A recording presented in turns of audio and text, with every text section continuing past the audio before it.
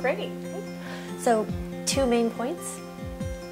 Separation of gluten and gluten-containing items and cleaning. Those are the 2 key points. So let's look at separation first. Okay. So let's say, for example, that a family's cooking regular pasta and gluten-free pasta. This has probably happened in your house? No, not really. We keep it all gluten-free because our kitchen is really tiny. But when I go to my mom's house, she has a really nice big kitchen. Okay. I really need to figure out how to do this. There's a lot of cousins that come over and they have a really good time, but it's really gets very stressful for me, and I've had to kind of figure out how to do this. So for now, they're doing gluten-free too when we come to their house. That is so nice. But I'd like to go more often, and I'd like like to figure out how to do this. You should, okay. Yeah. So absolutely. If that happens, that you're cooking a regular pasta and a gluten-free pasta, you've got them in 2 pots. Okay. And you've got 2 different utensils. One for the gluten-free, one for the gluten, one for the gluten-free. You notice that these are not wood. Okay. Wood is really porous and it holds on to gluten, so you would never want to share wooden utensils. That goes for cutting boards too. Okay. So utensils should be metal or plastic that doesn't have any deep ridges in it, or glass, something like that. And you'll also see that we've got 2 colanders here. Colanders can really hold on to gluten. It's very gummy and it will collect here. And you could spend hours cleaning a colander and maybe never really get it clean, even if it goes in the dishwasher. So we have separate colanders for straining. Okay. And this way you can safely prepare 2 different meals.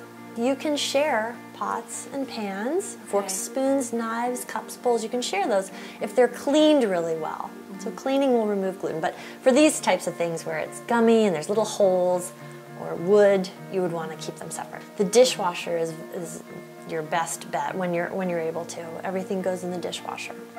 This is an example of separation. Here's another example. Let's say you have 2, gluten and gluten-free eaters in your home.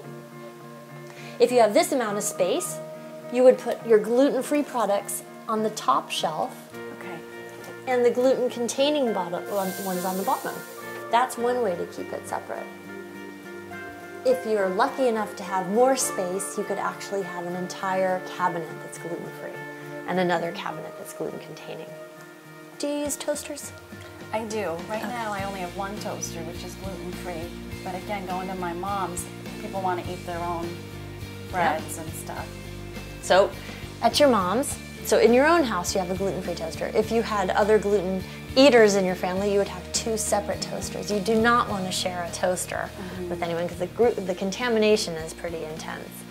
Toaster ovens, you can share if you put down aluminum foil on top of them and carefully keep that bread on top of it. In a pinch. It's not ideal, but when I travel, I'll put aluminum foil down on the tray and flip my bread on top of that. So that's one way that you can travel. You can also buy toaster bags that you can travel with. In this case, we've got a cutting board over here and we have another cutting board over there. This is actually a gluten-free zone and a gluten-containing zone. Very nice way of eliminating or minimizing cross-contamination. Here's another thing you can do. You can drop down every once in a while and just take a look at your countertop for crumb control. And then you can have someone else clean it if you happen to be the gluten-free one. The refrigerator is another place where you can take care against cross-contamination. So for example, in a family where everyone's using the butter, you can put a sticker on the gluten-free butter.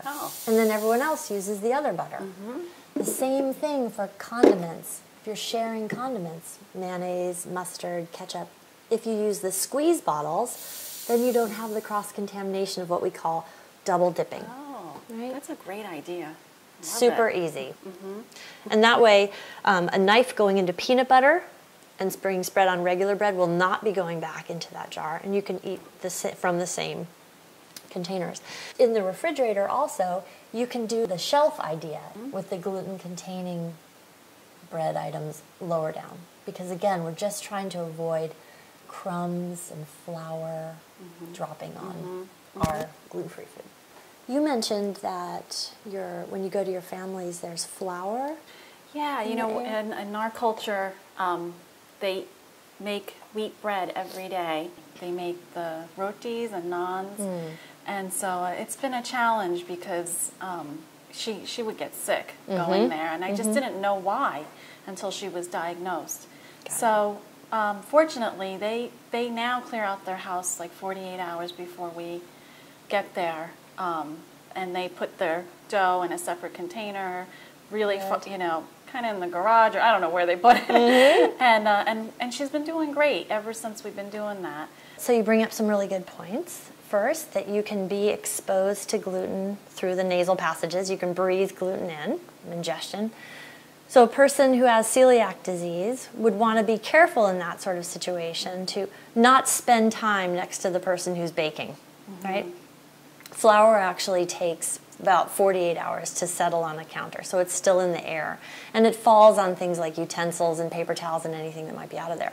So the person who's cooking or baking would want to clear that area, clean it up, and then it's much, much safer for someone with celiac disease. Ideally, someone with celiac disease is not baking alongside someone who's using gluten-containing flours, right? And the fact that your parents safely moved that aside and did all the cleaning before you came was excellent. There are some steps that somebody who has celiac disease can take if they have to actually do the baking. And one of those is to wear a mask. So some of my patients will wear a mask while they're baking for someone else because they have to. But then they'll be extremely careful to also wash their hands, clean the area, or have someone else clean the area, even better, so that they can avoid as much contact as possible.